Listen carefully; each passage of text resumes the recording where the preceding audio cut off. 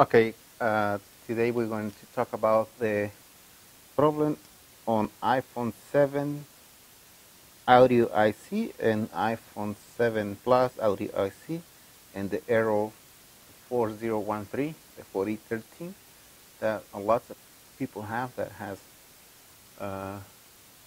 when you are trying to power up your phone, it just will do a boot loop. This is the main chip that causes that problem, boot looping. Right here, this is called the audio IC. You can buy this one for about $6, $7, maybe $5.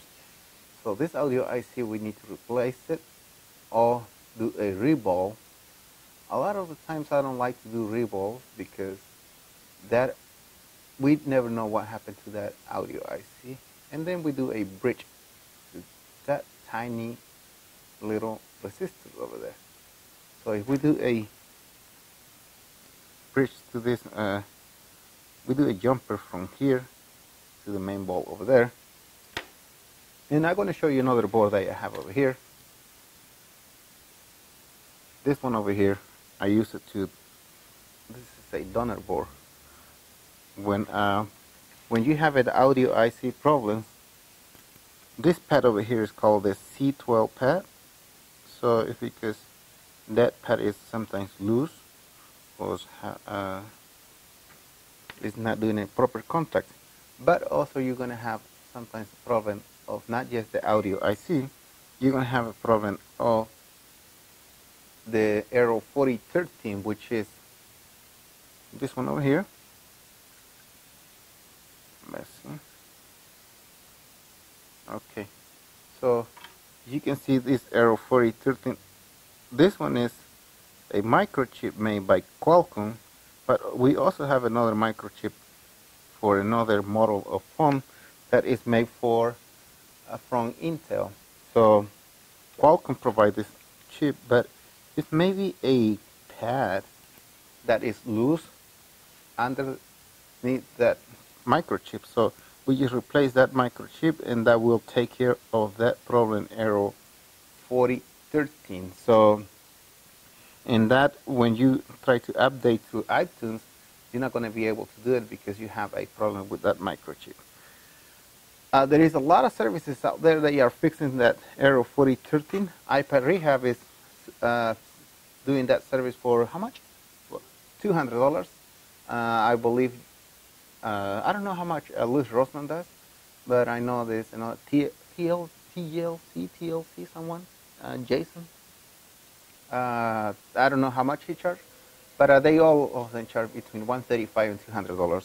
So we charge $135 to replace that microchip, and we charge $85 to replace audio IC with the C jumper, and this one will fix the problem.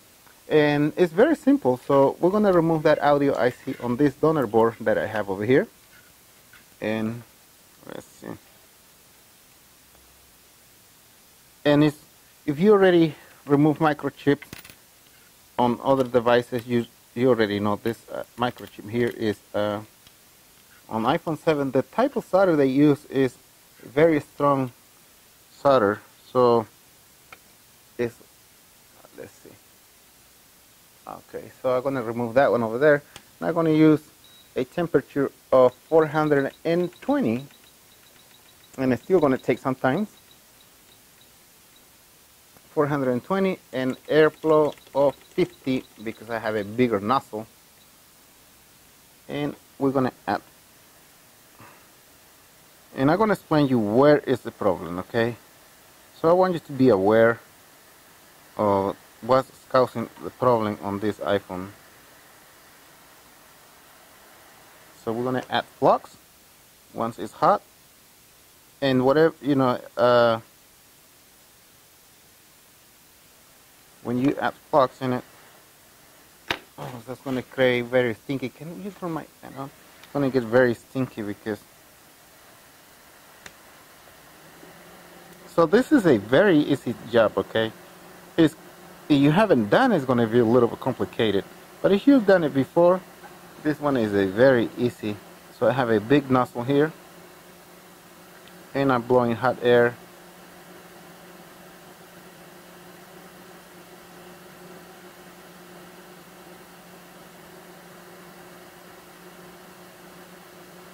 So you guys see is I'm using a right now. I'm gonna use the other lens on this microscope because I want you to be aware of which parts I'm talking about. If you remove one of those parts, like I borrowed this part, the one over here, to use in another phone, and I may be gonna need this one for somebody else's phones because sometimes they blow up as well, and that's gonna cause no audio as well. So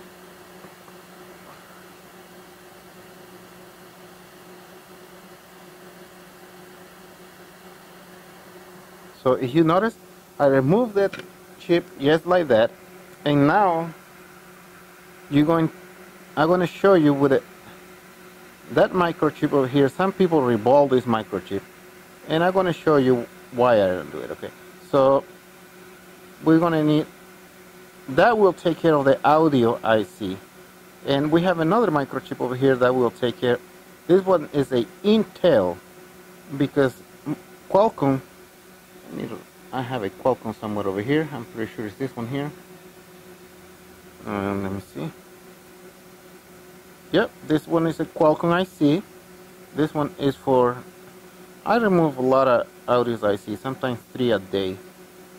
So from people who send it from all over the country, because this is a big problem that Apple has with a defective iPhone 7. Apple is because they are the manufacturer.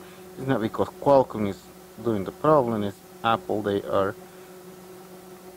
not designing a very good device.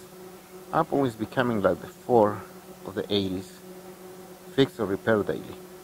So Qualcomm, Intel. So Qualcomm is a bigger microchip, Intel is a smaller microchip. So that's the difference, but it's the same, and it fixes the same problem. This power control management RF, PMI, BBPM baseband. So if we remove that one, I'm going to change the lens on my microscope because I want to show you. Sorry guys. So we're going to change the lens on the microscope because I want to show you, I want to take a look at it, what I'm going to be looking at. We're going to maximize the view of this. Let's see, I think it's this way. Okay. Alright, so that's where the other microchip, so the audio microchip. And we have a needle right here. I'm going to remove these cutters. The reason why I put the cutters is because I don't, those are my heat shields. They are, okay, there it is. So we need to create a jumper from here. You can see this pad over here, from here to here. So once you get it hot, and all you have to do is, let's see, can you see it? Yes, you can see it. Okay, let's see, sorry. Because the image is so big, so once you start moving very little, so you remove that. We apply flux, and we remove all this old solder, and we're gonna replace it with new solder. Some of these balls, you can see they are coming off. They have no use in the device other than they just holding it together, but apparently it's not doing a very good job. I believe it's the type of solder that Apple start using, their manufacturers start using to make a better, a stronger joint, but they have like too many cold joints, cold solder joints, that is causing this problem. So, oh, and yes, if you can see, when I was removing all this one is useless, but this one is the main problem. And you see, only by removing them, this is so weak that it came off instantly. You see, there is nothing there. So that is the perfect sample that I want to give you. So now what we have to do is create a jumper, which is very simple to do a jumper on this device here. So we're going to create a jumper from that resistor to get everything back rolling again, okay? So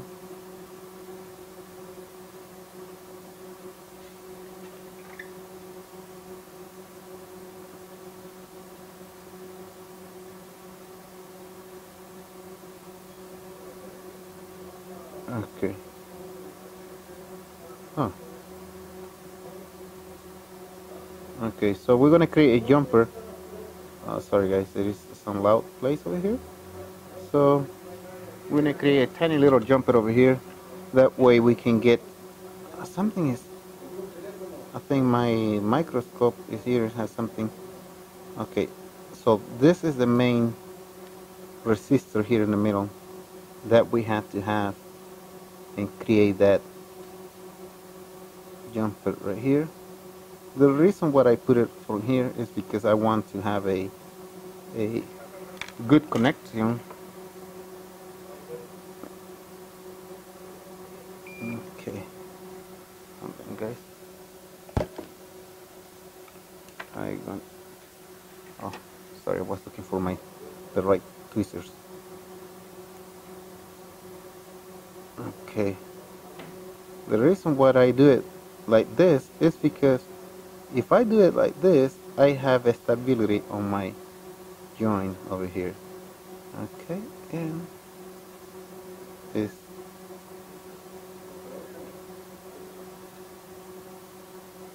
Okay, so we have a very good strong, and we're gonna cut it. We're gonna grab a little knife, a very small.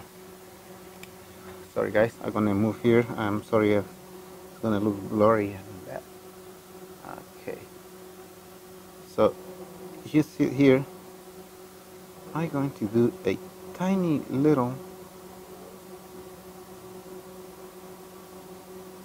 This you can feel that.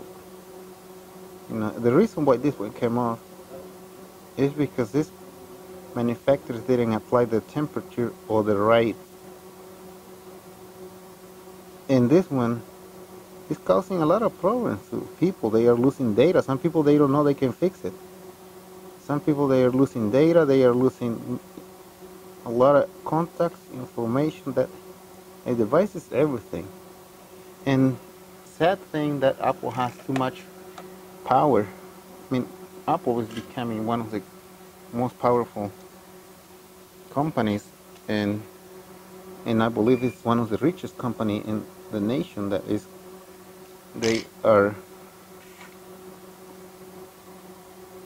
they manipulate the system. They create legislations. They have the power. They say what's going to happen. Nobody else but them. So now I was talking with a firm of lawyers in Seattle, and we are trying to come out with a good idea. And I mean, you need money to as well to do it. How we can sue Apple and make them accountable for what they manufacture. I understand that it's small, but still, if they have the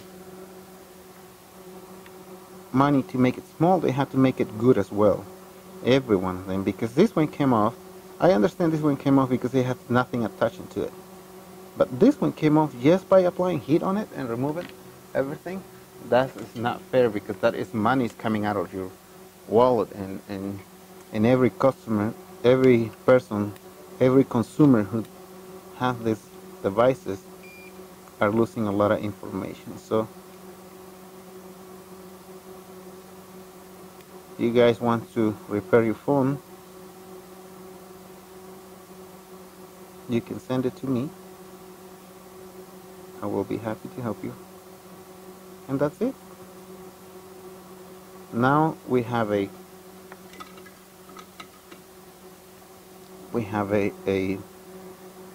jumper from this side to this other side. And okay, let me.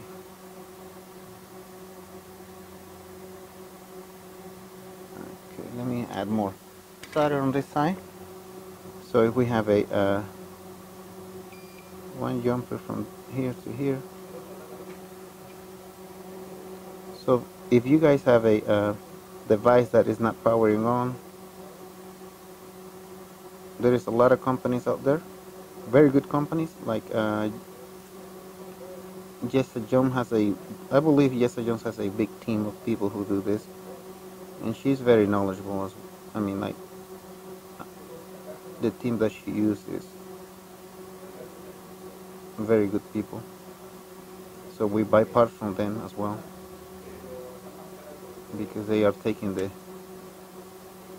chance of buying them from China. And that's it.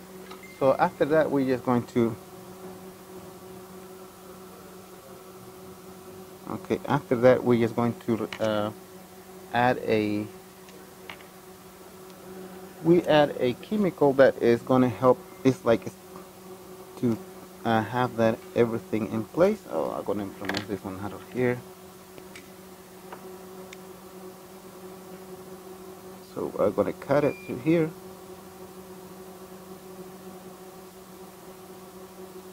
Okay. So, and most of the time I don't even add the chemical. I just put it just like that. But this time I'm going to. You see? Now this, my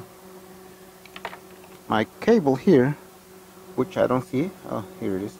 Sorry guys, I'm 45 years old, so I believe I'm one of the oldest people in this room fixing phones. So, oh, here it is. So, but there is no excuses for the age of not doing it. So now, since we have this one doing fully contact, so now we have the, we're gonna clean it, that way you guys can take a better look at it.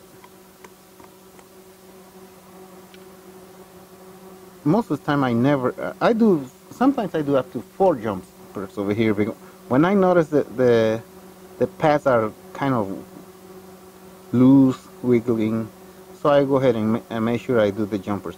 One day I did a jumper to a place that it wasn't working, the phone wasn't working. I removed it and it wasn't working, and I did a jumper to something that hurt. It was these two over here. They was like moving around. So we create a tiny little thing underneath those pads, and I did the jumper. So right now, as you see, here's my cable, my jumper, my wire. And sometimes this one is loose. Sometimes you can touch it and you can feel it is loose. Sometimes this one is loose, but or this one even, or that one here. So we have to check and test if they not moving around. So, and then that's it. We just apply flux, and we apply a little tiny little chemical over here that's help like glue to stay on, and that's it. So guys, if you have a problem with a iPhone 7, no audio, that's the one we're gonna need to fix that problem. And if you have a problem with a iPhone 7, and that's my wire, the one I use. I don't buy wires expensive. And also I have something else people don't know, and I'm not gonna say it, so that I use as well. So this one here is the Intel that will fix searching issues, or the Arrow 4013. So if you guys want to, you have a problem, you want to get it fixed, you can always send it to us, and we will be happy to help you. And this is our donor board that I use a lot of parts from this phone. Got quite a few of them. Have another one that's, this one is a donor board we're going to use for this part here is going to be removed. So thank you guys. I hope you have a beautiful day. Life is only once. Enjoy it. So thank you. And we're going to end up this video.